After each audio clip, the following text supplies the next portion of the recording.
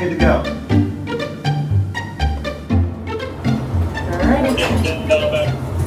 Oh, almost got it. Oh. What we're going to do today is put some smiles on the kiddos' faces by allowing them to see some of our telehealth technology that we had purchased a while ago to explore the world of telepresence and the benefits it can have. So the kids will get to see a robot as well as have the opportunity to drive one around that is located in Canada. So that'll be an exciting venture to see them do that. The technology is definitely new to all of us here at the hospital and to the children, and they hear the word robot and they're not sure what that means because robots come in lots of different sizes and shapes, and so they're not sure what to expect. So we're excited to show them the robot.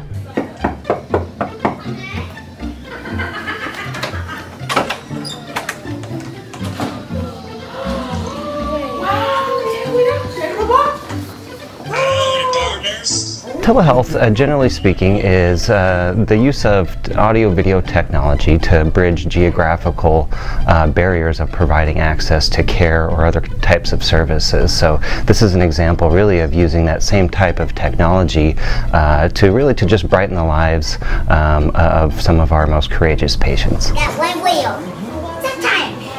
Yeah, just roll around on 2 wheels.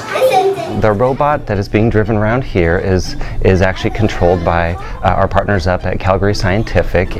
Calgary Scientific is a company whose software that they have made for mobile devices has been used by our neurosurgeons to help give them access and improve lives of our patients both locally and regionally. So to have them be able to participate on the other end is a great collaborative venture, and they are setting up their conference room like an arena and have barrel racing in it. So we are going to allow the kiddos here to drive a robot around in Calgary and do some barrel racing. So it actually may be the first ever recorded case of international robot barrel racing to benefit patients. So that's a really exciting thing to see Nebraska Medicine and Calgary Scientific come together for this. Come on in!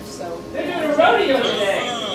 The experience with Elena really summarizes everything that we hope to accomplish here. So, Elena at first was feeling just a little timid, and a little shy, and maybe not feeling quite 100%. And we had driven the robot in there, and things were going okay, but then we kind of went for the secret weapon there. So up comes Buddy and Roxy on the screen. It's a lab and a Jack Russell Terrier, and her face absolutely just lit up ear to ear with a tremendous smile. And so that was a moment that I think the teams here at Nebraska Medicine and the team at Calgary Scientific will never forget. And I see it right there. Yeah, that's you right there on the screen, and you're in another country driving a robot. The opportunities to use technology like this are very limitless, and it challenges us, and it's exciting to think of different ways that we can engage kids. Some of our kids are in isolation, and there's all kinds of opportunity to be able to bring the world to them, whether it's outside the hospital or inside the hospital. One of the things we're talking about is, could we even do pre-op tours so that the kids would know what to expect before they came for procedures? Or maybe we could just have fun and do a scavenger hunt that also helps familiarize the kids with hospital and medical things that they're going to encounter while in the hospital. This is Emerson. Look this way. Yeah, look over here. The initial idea was just to explore the benefits of remote telepresence and to see the path that it has taken, and the ideas that people have come up with who have seen it is really why this whole thing has happened, is by sharing this and getting the ideas from co-workers, patients, other people, friends, family.